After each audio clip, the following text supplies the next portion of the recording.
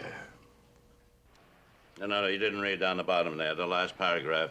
They'll believe it, all right, if you tell them that you've lost your interest in chemicals, you don't care about working here anymore, and you're going to Europe.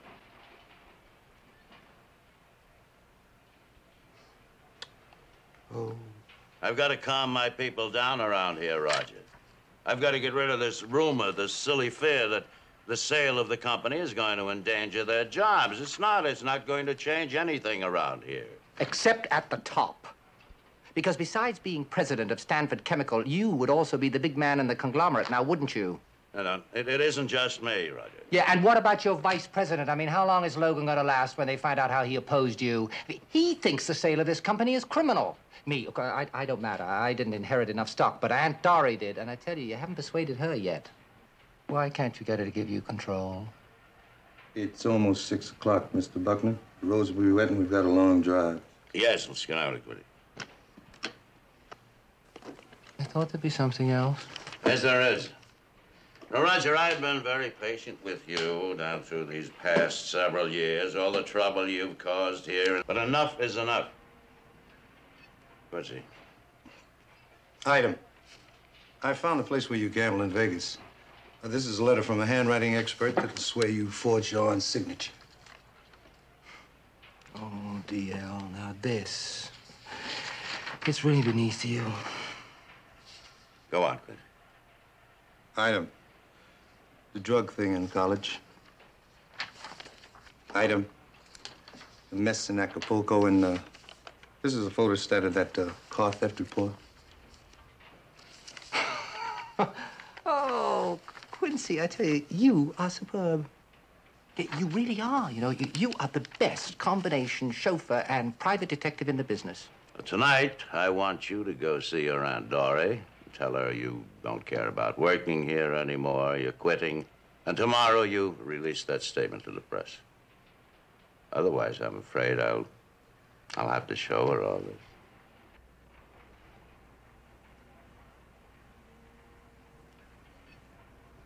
You really would, wouldn't you?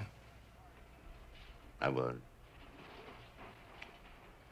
You know, DL, I have been well aware of what you and Quincy have been up to the past couple of months, and,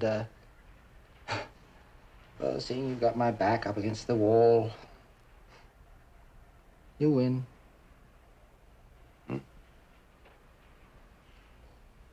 You're, gonna give up this easily?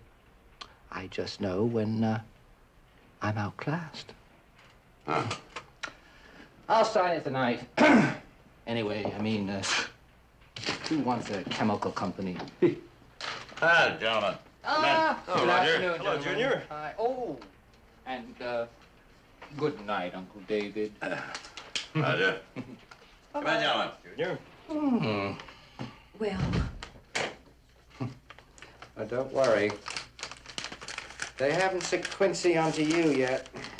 if only you didn't feel it necessary to play the fool so much. What was it this time? Oh, it's nothing. Really, no, it's nothing at all. Except, well, we have decided that it is time for people to stop calling me Junior around here. Roger, shall we see each other later? Why not? Yeah, I've got this little job to do first, but it shouldn't take very long.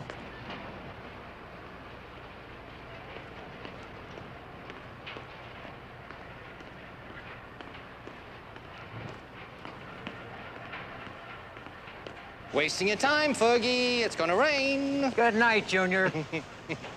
Oh, Fergie, I am sorry.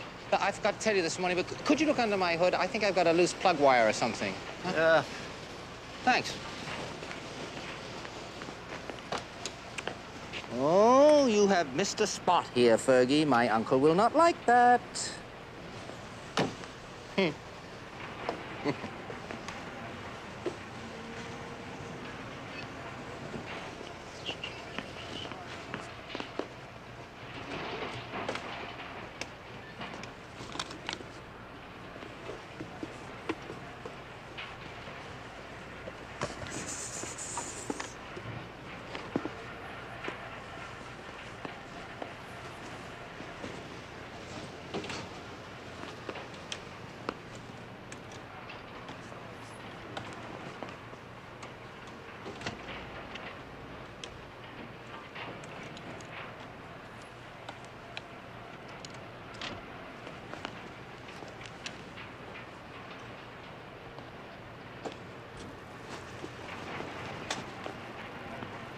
you're crazy, Junior. The wiring's okay. Hose clamp needs tightening a little, that's all. It does? Well, now, how did that get loose? Oh, don't worry, Fergie. I don't want you to miss your nickel tip.